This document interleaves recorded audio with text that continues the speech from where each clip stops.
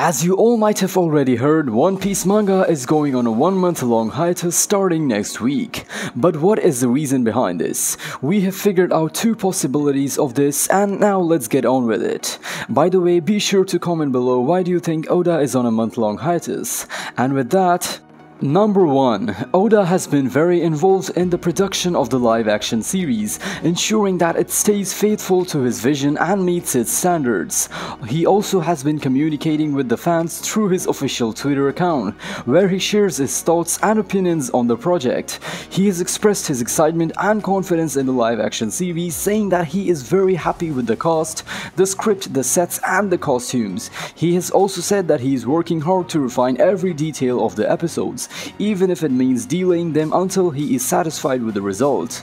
However, not everyone is as optimistic as Oda about the live-action series. Many fans of One Piece are skeptical and worried about how Netflix will adapt such a complex and long-running story into a live-action format.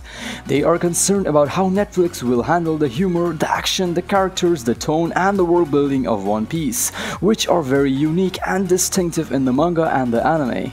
They are also wary of Netflix's track record of adapting anime into live-action, which has been mostly disappointing and controversial, such as the Death Note, Ghost in the Shell and even Cowboy Bebop.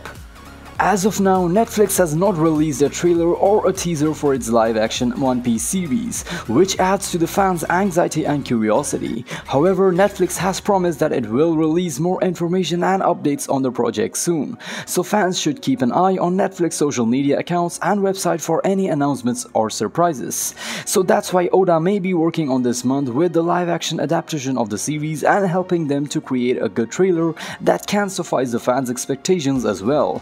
Number 2. This time last year, Oda took his 1-month hiatus at a similar time, but that was because of the end of Wano, and Oda was planning on the final saga of One Piece and how he should be going on with it. So there is a speculation that Oda might be taking the break for the same reason, as 1 month might help him plan for the whole year, which is about to come, and this coming year might be when things actually start to go down in the One Piece manga. Well, either way, Eichiro Oda does need his rest, needless to say that, and let's hope he gets back with amazing chapters and more One Piece projects for us in the future.